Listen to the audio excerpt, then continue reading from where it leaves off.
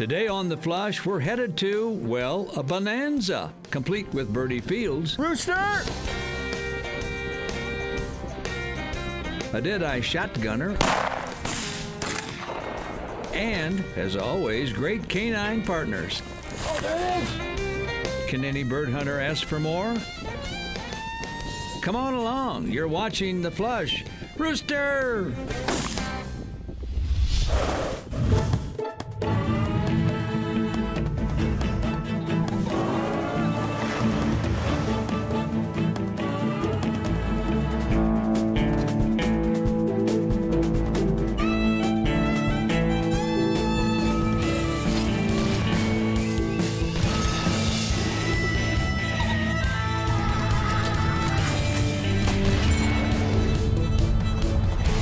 The Flush, presented by Federal Premium Ammunition and Pheasants Forever.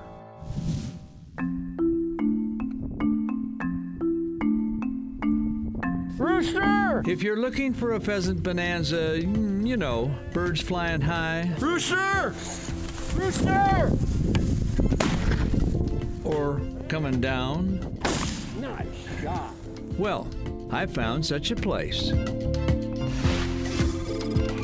Follow me across the mighty Missouri River from Iowa into the eastern edge of Nebraska, and, well, you're almost there. Now get ready for a bonanza of bird hunting. Well, your way, Ron. Hen! Rooster! We have just under 5,000 acres. We're about 4,900 acres. And we have rolling hills, we have bottom ground, we have creek bottoms, a little bit of diverse cover. Headquarters consist of a clubhouse, gift shop, lots of kennels, and a beautiful lodge with 15 rooms and corporate meeting and dining facilities. Pheasant Bonanza offers memberships, and it's open to the public, featuring both wild and released birds. It was started back in 2005. I was not here, I came in 2007. I guess there was a lot of pheasants back in the early 90s and late 90s even, and they kind of picked this place and called it Pheasant Bonanza. With a name like that, it was time to meet head guide and dog trainer Jace Sorensen. And before the hunt begins, time for a gun safety chat. Handle all guns like they're armed at all times, loaded, in the air. But if you trip and fall, it's gonna go forward, not into the ground. You can't take back a shot once it's fired. So be mindful where you're shooting. So there's plenty of birds out here, we'll find them.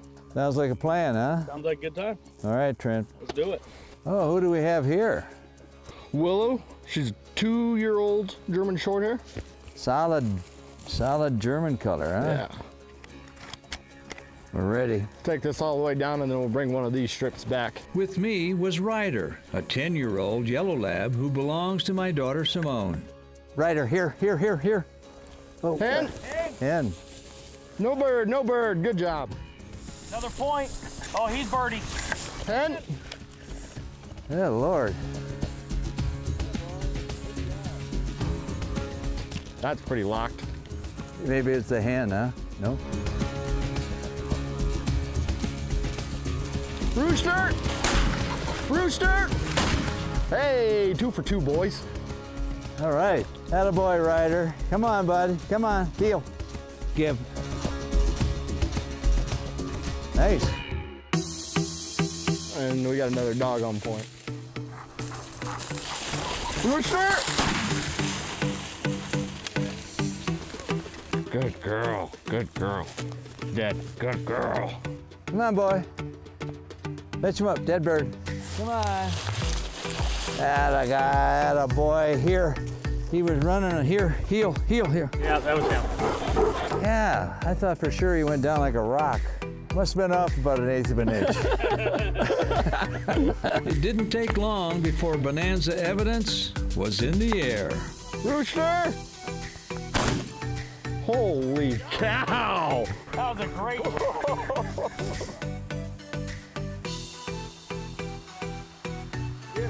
Rooster! Ho, ho, ho, ho, ho. Hen? hens flying, Rooster! ringnecks too, and a surprise. Ah, quail! Oh, quail. One single. That's cool. Shortly, another surprise.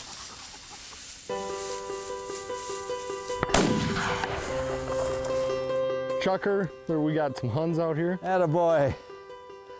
Give.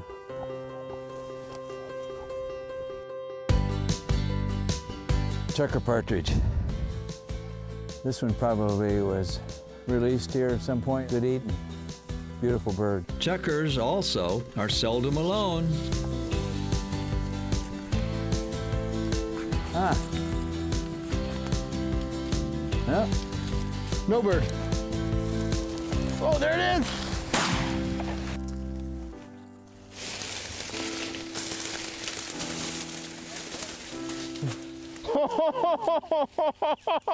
What happened? We had a chucker fly towards me, snatched it out of the air. Grab and release. Oh, man. Oh, no. That was pretty good, though. Wow, wow, wow, I've never seen that before. Catching birds one-handed. I could only imagine what the next day might bring at Pheasant Bonanza. Coming up, we'll explore more of Pheasant Bonanza and its variety of birdie haunts to hunt.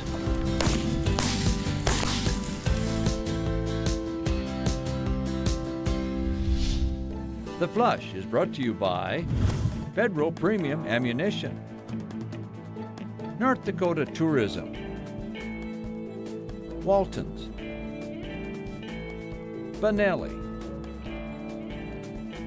Upland Performance Kennels, and by Nutrisource.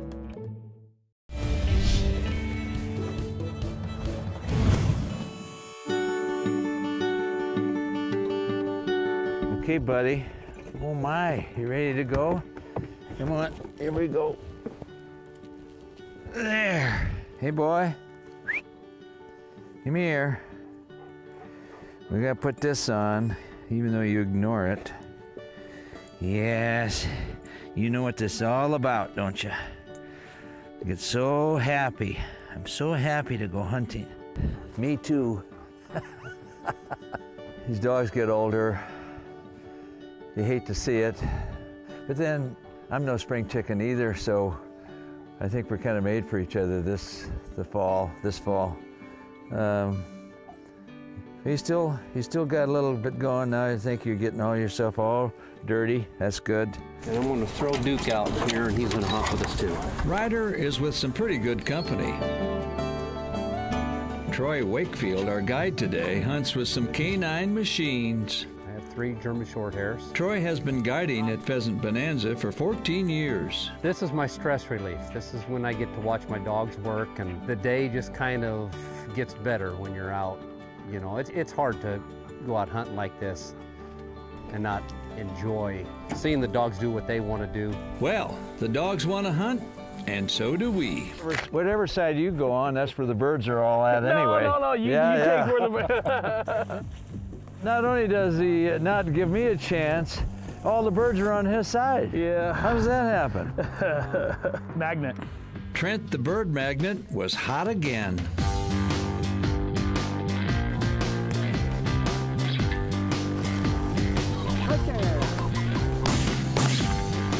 I think he got it.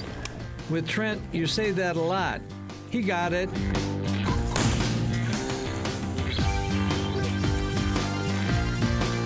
You ready? Run. Yeah, right there. Behind us. Here, test. Fight through. Fight through. Ron, I don't know. They're just trained to come to me.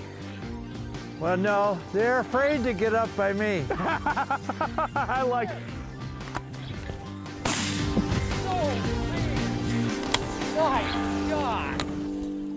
We got a quail up there. See that dog point? There's a quail up here. I got a point over here. I got 2 points here. 3 now. Ah, shoot. Whoops, too low for the dog's sake. Lucky quail. Meanwhile, my shooting eye kept disappearing. Look at this. Oh. Right there. Damn it, I lost my balance.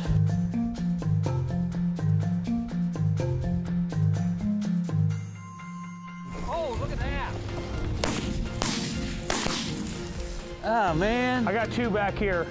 Man, I missed everyone. That was fun. I wasn't expecting that. Wow. They're going all different directions. That was so cool. The quail burst. You're ready for a, you're thinking it's a rooster or a hen, and they come up about 15 different directions and your head goes spinning like this. You go. Anyway, that's a great excuse because I missed twice, okay?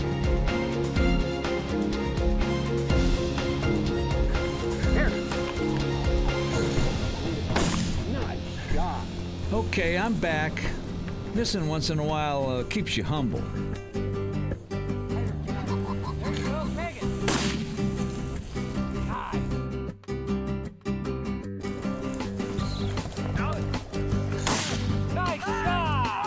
Sometimes a blind hog even finds an acorn. After a short walk, 3 upland bird species were in the bag. A bobwhite quail, another native here in Nebraska. And then you have Hungarian partridge here. They can be native. And this is a checker partridge, which isn't native. This is a released bird. And then you got the old ringneck. What I couldn't explain was my partner's shooting luck. In the meantime, I couldn't hit my ass with both hands. Nothing. Right there. Oh Lord, it's hard to be humble. It's time to meet Tess, a female German Shorthair pointer. So Tess is about 3.5 years old. She, I think, will be the next hammer. She's what I consider a long retriever. So if she goes on and sees a down bird, you just let her go. And eventually she'll come back with it. Up next, we'll join Chef Joe in the Pheasant Bonanza Lodge as he prepares a tasty pheasant dish. And later, we'll reveal why Trent, the Deadeye shotgunner, never or hardly never misses a wing shot.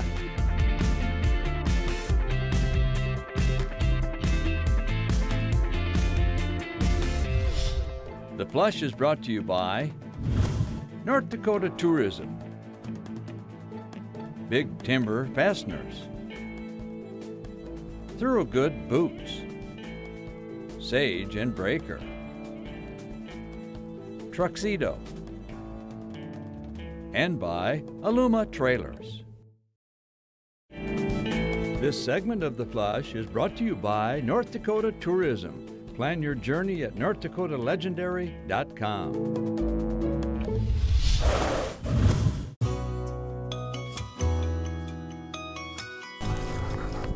Hunting pheasants is only part of the enjoyment. Time now, let's go to the kitchen. I'm here with Chef Joe, the head chef at Pheasant Bonanza. Now, Chef, you cook a lot of pheasant, I'm guessing. Yes, sir. So what are some of the things that people do wrong or right when they're cooking pheasants? Well, usually it'll be an overcooking issue. You'll leave it on too long or try to get it tender or pull apart by cooking it longer. But if you don't do hours at a time, you'll end up having it dry out and then you just end up with the shoe leather, you know? What are we cooking today? Well, today we're gonna do a creme de la pheasant with sauteed garlic and bacon. And we're gonna par grill the breasts over here.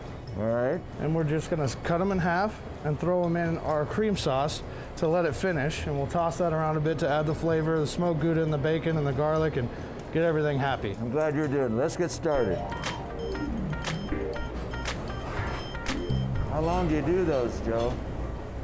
Just like 30 seconds on each side. I'm just putting a light coating of Montreal steak on top of the pheasant breast. You don't need to do both sides, just one side to get a little flavor on there. We just want to turn these bad boys over because they're already done on one side. Wow, that doesn't take long. Okay, so what we're gonna do now, we're gonna get our flame on our pan here.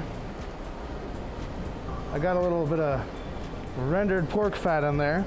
A little bit of olive oil, gonna get that hot. We're gonna add some minced garlic. Just let that get sizzling, get happy.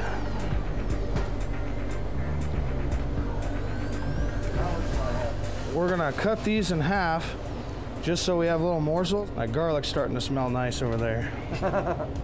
You can see how they're still A little tender in there. a little rare, and that's okay because you're gonna finish in your sauce. The garlic's nice and happy. If I did that cooking, it would all end up on the floor. Just to get all that garlic and grease on it, and now I want to add our cream. That should be about right there.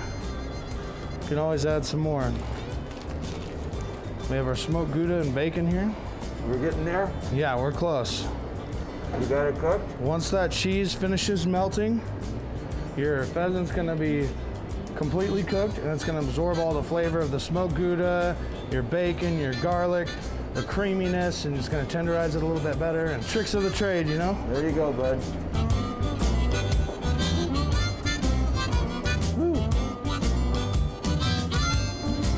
And there's your creme de la pheasant with sauteed garlic and bacon.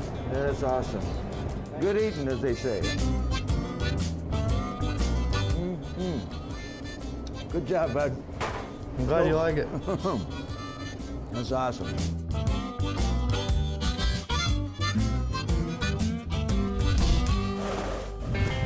Time to meet Gunner, a 3-year-old rescue dog. I started looking around and saw they had the camo program for rescue hunting dogs.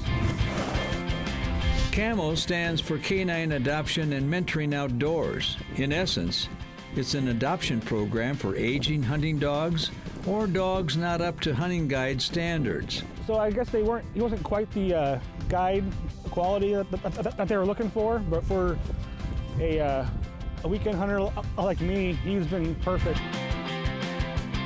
For more information, go to kamoinc.org.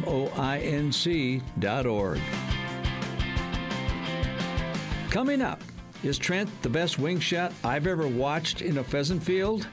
We'll answer that question and discover why. That's next.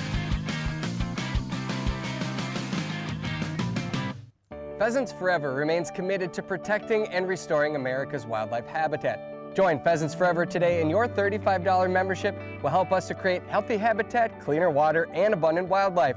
Your investment will make a difference today that will last forever.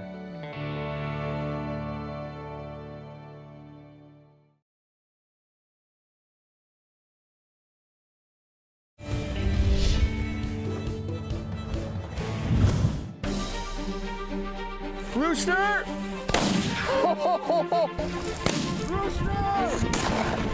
By now, you've watched Trent handle a shotgun. Behind it!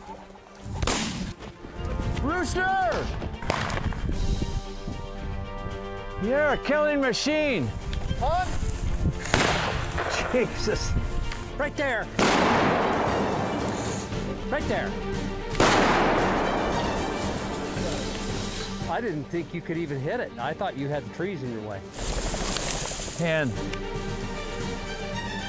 That was cool. The hens go up by me, the roosters go up by Trent. That's the way it ought to be, sort of. Okay, Trent, I'm a believer. And your secret is? Taught me to put a mini mag light in the barrel of my shotgun. Yeah? And when I'm getting ready in the ready position, put this on your target, which would be like the corner of a bedroom. Yeah. And imagine that bird going left to right or right to left. And as you're mounting, keep it on track the whole time. Oh. And as you do that, you match this with your eyes. It just becomes so natural. You know, for me, it goes back, I shot my first pheasant 8 years old back in south central Nebraska, kind of in the middle of Nebraska. And I used to be able to take off after school and go shoot a 3-bird limit. So for me, it goes all the way back to my childhood, and it's one of the most beautiful birds, I think, in North America. I mean, just a spectacular bird. Not stupid either. They're not stupid. They can run, they can fly, they hide. I mean, it's incredible what they can do. Trent's wing shooting skills started on a high school trap team. And that's where I kind of realized that, hey, I do have a gift here. And then from there, about 2013, 2012, 2013 is when I started doing a little bit of trick shooting. Did he say trick shooting? All right, we're gonna take a regular clay, shoot it from the hip. And do 3 from the hip. 1 over the head. We'll put that together, shoot 1 from the hip and 1 over the head. I have been doing this for about 7 years now. 7, 8 years, yep. All right, we'll shoot 1 from the hip. Now I didn't say how many shells I was gonna use, and I'm sure with untrained eyes that looked like a miss. Yes. No? It wasn't. Showing you how close I could get to it Oh. without actually hitting.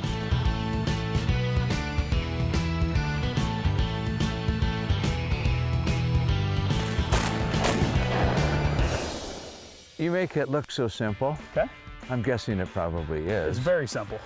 So I should be able to do it. Okay, here we go. Hey, look at that. You ready? Do it again. Oh no, that's the end of my. Come on now, let's go. I told you there's nothing to this. Ready? Yeah. Yeah, look at that. Thank you, ladies and gentlemen. Thank you very much. That's not his first time. So now we know Trent rarely misses birds made of clay or birds made of feathers. Nice shooting, Trent. You could call it a pheasant bonanza.